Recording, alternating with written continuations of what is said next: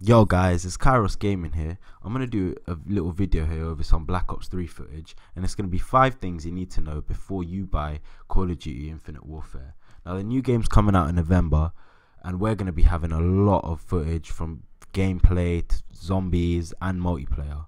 So subscribe and stay tuned for that. But before it does come out, here are 5 things you need to know before you buy the game yourself.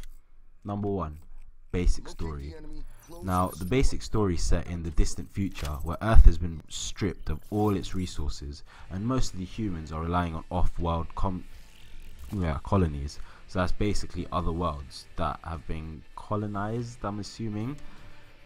And the first video, the link is in the description next to number 1, basic story, and that's one of the trailers, and it basically shows the settlement defense front. Now those guys, the frankest way to put it, they're basically terrorists. They're like alien terrorists though.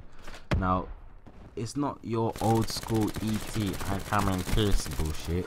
These guys want to obliterate Earth. They believe they're the true inheritors of the solar system over humans, and they believe that their way of life is to be correct and to be stronger and purer. So basically, Earth is fucked, and these guys come down, and if you guys haven't seen the trailer, the link is in the description. They just destroy Earth. They have rockets, flying robots, little spider gadgets. It's just explosions and bullets everywhere. So the second thing you need to know is the protagonists, the main players that you're going to be playing in the storyline mode. So after this attack, you're left with Colonel Lieutenant Reyes and his squad. And I think it's about 3 or 4 people, and he's got a little robot as well. They have to fight in their battleship, and that's called Retribution. Now I'm assuming Captain Nick Reyes, that Colonel Lieutenant guy, he's going to be the main protagonist. He's going to be the main hero to save the world from these alien terrorists or whatever's going on in Call of Duty nowadays. But yeah, not to give too much away, but in the battleship of Retribution, you can man the battleship, you can control it. And this game's gonna have a lot of combination of spaceship wars whilst in spaceships, fights in space, and ground combat. But without revealing too much about the gameplay, let's move on to number 3. That's right, you guys guessed it, the gameplay. The gameplay and the story kind of go hand in hand with this one because of the complexity of the story that these guys are going to fight in a battleship. It introduces new features into Call of Duty, and that's having a continuous switch from fighting in a battleship, in space, and back to the ground.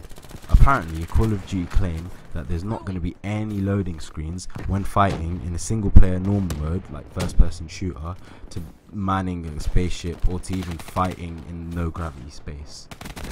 They haven't revealed much, but we do know that there are quite a few side quests. But before you get excited about COD turning a new leaf and being a sort of open worldy game, it's not. There's just a lot of content and a lot of things to do in the storyline, and there's a lot of things going on. And also, this might make Black Ops 3 fans a little bit more comfortable, and for you Advanced Warfare fans, maybe not, because there are no exosuits in this game. I think the robots and the gadgets and all the futuristic stuff is enough. Number 4. Now, I don't really have a title for this number, so I'm just going to get straight into it. In May, early in the year, when the trailer came out, forums and just the internet community of gamers was going crazy, and I mean bad crazy. Everyone hated Call of Duty. They were like, oh, another space game, why are you doing this? Everyone thought Call of Duty is not Call of Duty anymore. I mean, you look at the trailer and it doesn't really sound like a Call of Duty game. It sounds more like a Halo, futuristic, Titanfall 2 sort of game. Now, all you old school fans there that love all the modern warfares and the first Black Ops, don't worry. Although Call of Duty is taking a new direction and literally going into a new stratosphere, storyline, and with all the mechanics and the graphics of the game, it's still COD. Now here's one reason why. They're in the hands of Infinity Ward. Now Infinity Ward has brought everybody's favourite Call of Duty series, and that's the Modern Warfare series 1, 2 and 3.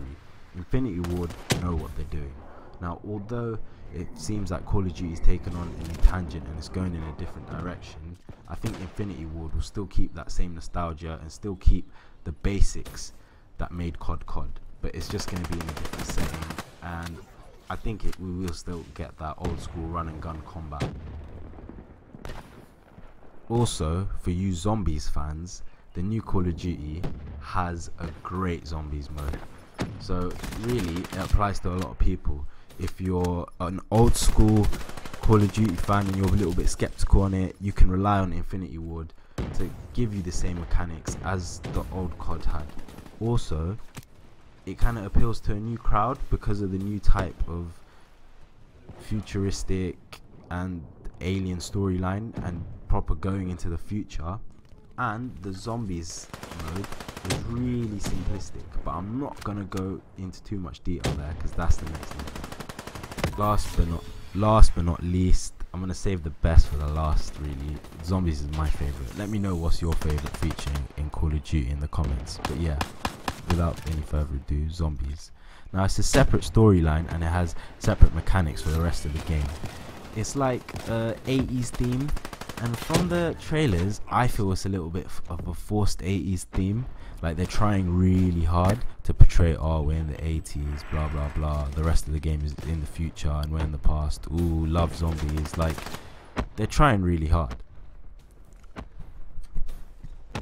The characters, or protagonists if you will, consist of 4 actors. Now it's an 80s theme, but it's an 80s movie style theme, and the first map, Spaceships, or Spacelands, is actually quite misleading because it's not in space. It's like an 80s movie style theme park, and the 4 characters are aspiring 80s actors who are trapped in there by their director, and he's unleashing all the zombies on them. Now there's 4 great characters to pick from, and now I'd like to say the 4 characters can fit into a broad variety of categories, but they're really vaguish characters. For example, the first character is Poindexter, so the nerd, basically your typical nerd, and I know a lot of gamers will love that, and it's a pretty funny character, so I look forward to seeing that. And then we have Andre the Rapper. It's like an old school 80s rapper with a big gold chain, nice bucket hat. You got him as well. You got Sally the Valley Girl, which I'm not too sure about. The closest thing she was reminding me of was like that crazy chick in the crew, like Harlequin from Suicide Squad. And last but not least, it's the stereotypical jock. That's right, AJ.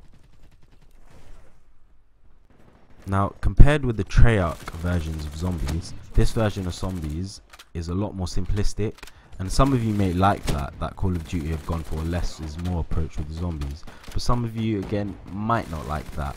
So it's really, but they have new features on it, and I think it's Fate and Fortune cards, which are similar to the Gobblegums in Black Ops 3 for you Black Ops 3 fans there. So and after reading some reviews on the gameplay, I got the gist that it's literally the zombies mode this year is just plain guns, explosive, zombie killing fun.